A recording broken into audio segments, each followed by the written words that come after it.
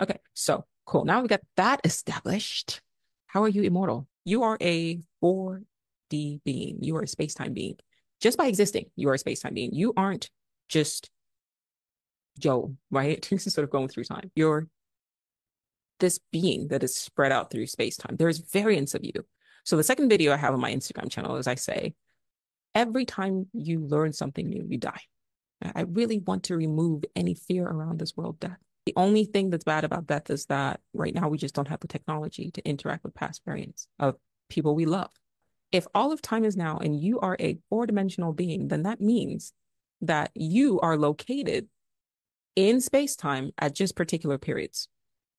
Okay? So from my birth to now, there's different variants. There's baby Joe, there's teenage Joe, there's young adult Joe, there's adult Joe. Okay? It's my consciousness that is weaving through all these different forms. I go to sleep, I wake up in the form. I'm Joe for today, and then the Joe tomorrow, and then the Joe, and there's this consistent material being. There's my avatar, or you call Joli or whatever, right? But it's not, I'm not the body. The body is a vehicle in which I'm experiencing this reality, but the I is me.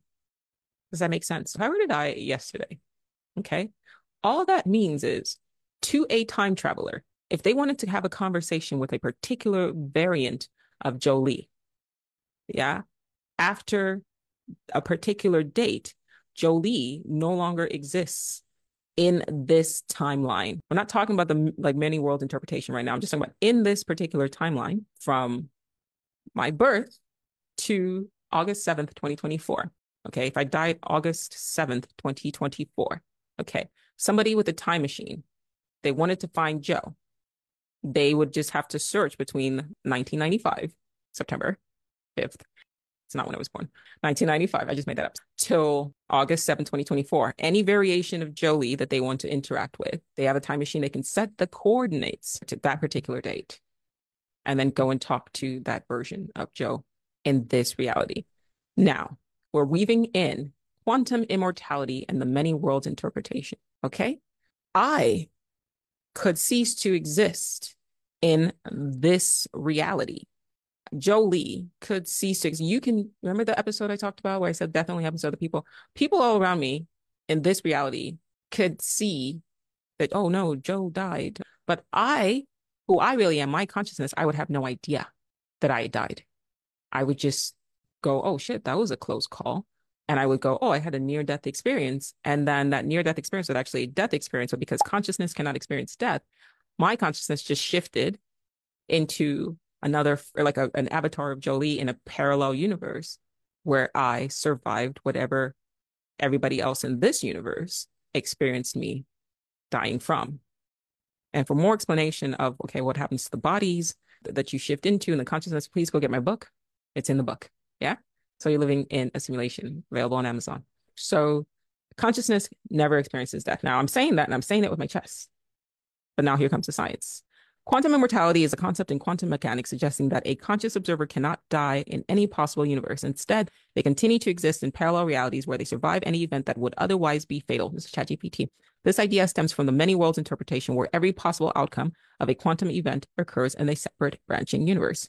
The idea that consciousness cannot experience death suggests that consciousness by its nature cannot perceive or be aware of its own cessation. Since death would evolve the end of consciousness, the state of being dead is never experienced by the conscious mind, leading to the idea that from the subjective perspective, one is always alive. Energy cannot be created or destroyed, only modified. Consciousness cannot be created or destroyed, only modified. You will never experience death. There is forgetfulness. There is unconsciousness, but one is always alive. This concept is often linked to theories in philosophy and quantum mechanics, such as quantum immortality. Okay, so if I were to die August 7th, 2024, I don't actually stop existing. It's just you cannot interact with me after a particular date. My consciousness can continue to snake on into a parallel universe. And then if you happen to have a machine that can not only travel through time, but also through parallel universes, which I wonder if the TARDIS, I don't think the TARDIS can do. Yes, it can. Oh my God. What the fuck? There was literally in the season with, was it David Tennant's doctor went to a parallel universe. Yeah. And that was, guys, that was terrible. I'm a terrible Whovian. Yeah. If you had a TARDIS, you could also travel through different dimensions in space, time and relative dimension in space. Shame on me. Anyway, yeah. Okay. Anyway, back to the conversation. Right. So if you had a TARDIS or something an equivalent of a TARDIS, right, you could still find me in a parallel universe where I just kind of went on. Like, I don't think you guys are really deeping how fucking amazing we are. It means that because all of time is now, all variants of me is now. My consciousness is existing through all of these variants of me in space time. That's not even counting like past lives, the same consciousness. So you wake up in the morning, you look in your face and you go like, oh, this is me. I'm this small, insignificant thing. This is what they keep fucking telling us. And it's absolutely bullshit. Like, once again, time travel, we already explained, like, look, it is possible. Okay. So if I had a time machine, I can go back and I can talk to my grandmother. All variants of her exist right now from when she was born in 1930 to when she passed in the late 2000s. Her consciousness is kind of spread out throughout all of these days. So she's not this one. She's my grandma across all of like space and time. And then if you take that and you blow it up and you take the idea of the Brahman that we are all one, like then we are all one, spread out through space and time, everything, everywhere, all at once, everything, everywhere, all at once, everything, everywhere, all at once. Take it out, we're the macro, bring it back in. You're constantly shifting. How many near-death experiences have you had that were actually death experiences? And you're just leaving a trail of bodies in your wake, like a Rick and Morty episode. It's kind of fucked up with people who like different variants of like your loved ones. But then I wonder if there's some twin souls that just shift together who don't even realize a different conversation anyway. But yeah, like you're not this one thing stuck in one past, one present, one future, and then you die.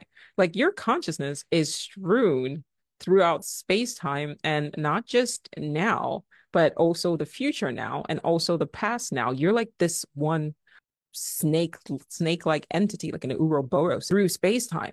Monday Joe, Tuesday Joe, Wednesday Joe, because your consciousness would have to exist throughout all of these variants of space time. And maybe you're just so big that you can't even be confined. Like you're so much of a powerful fourth dimensional entity that you've literally been fractured through space time. The fragments contain the whole, and the whole contains a fragment. You're like a hologram. You're spread out, and each day of you is just one fractal of this grand entity, this grand consciousness that is like you. And then they go on TV and they tell you that you're nothing, and you believe that shit. Like literally, you are spread out through space time. If I wanted to go back and interact with you from the year 2003, like I get in my little TARDIS, I go and talk to you, but there's a consciousness there. Maybe as you've moved through space time, you've become more and more like that consciousness has grown, right, in intensity or whatever, but there's still a fragment. You're leaving fragments of your consciousness through space time, which should say just how powerful you are, how magnanimous you are, how beautiful a human being is. Human being, as in you are being, you are being, to be in a state of being throughout space time. Nobody fucking dies. You don't die. There's just a moment in which, in one reality, you can't be accessed anymore. But as I said, consciousness never actually dies. So you just near death experience shift, near death experience shift, shift, shift, shift, shift, shift. That's why I start my book talking to you saying you are a shifter. That's what we actually are. We are shifting through space time in different forms, all of these bodies, having all of these experiences, and you're boom, boom, boom, boom, boom, traveling through space time. This idea of locality is an illusion. Nobody actually dies.